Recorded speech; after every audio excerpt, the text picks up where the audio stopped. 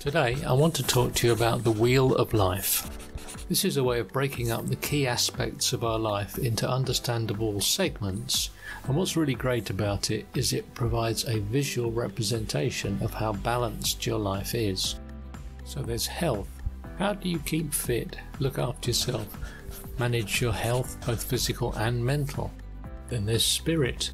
How do you cultivate a sense of awe and go about your personal growth? Finances. How are you managing your finances, your savings, your expenditures? And then there's learning. Think about your mentors, teachers, heroes, and what is it that you read and watch? Creativity.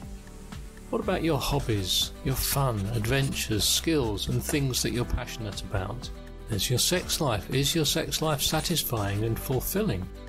And there's romance. How are your romantic and significant relationships working? There's your friends, your community and support network. There's your family. How's your home life, the physical environment and family network? And finally, work. How's your career and work-life balance? The way this works is to mark each of these aspects of your life out of 10 and draw an arc on each score.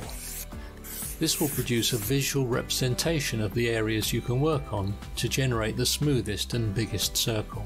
It might look like this, and you can see where to start working. If you found this video helpful, please like and subscribe. And thanks for watching.